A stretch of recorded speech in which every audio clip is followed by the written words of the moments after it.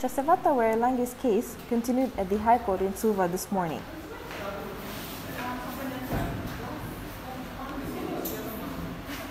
The 35-year-old is alleged to have taken a 15-year-old teenager in 2015 and forcing her into sex work.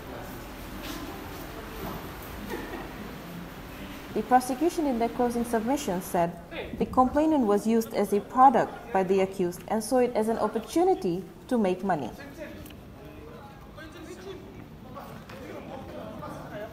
They alleged that Werelagi facilitated the transportation of the complainant from Nosori to Samambula with the intention that she would provide sexual services. For more details on this case, buy your copy of Fiji Sun or subscribe to our e-edition.